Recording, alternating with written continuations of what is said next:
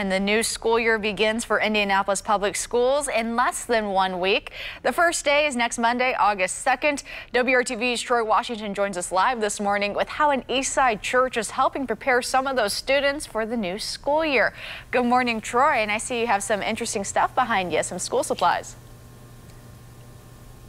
Absolutely. Good morning, guys. And that's right. Back to the classroom means that scholars on the east side, they need those backpacks and they need some supplies to go in it. So how else do you prepare for going back to school? Of course, you throw a block party. That's what's going to be going on. And last time I didn't get to give you guys the time, but it will start at 10 and at 2 p.m. on Saturday. And take a look at some of these goodies. You got folders, you got everything that you need for going back to the class.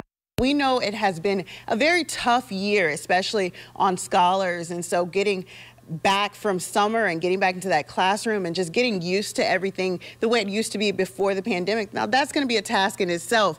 But Pastor is here to tell us a little bit more about why this particular block party is such a huge deal. Absolutely. It's such a huge deal because, as you stated, parents and families have had such a hard time with all of this that we've dealt with. So we want to make sure that we're sending kids back to school the right way with school supplies. We're going to have physicals. We're going to have not only all of these supplies that they're going to need, but we're going to have activities they can enjoy so they can receive free haircuts. We've got physicals. We've got dental, work that they're going to be able to have looked at.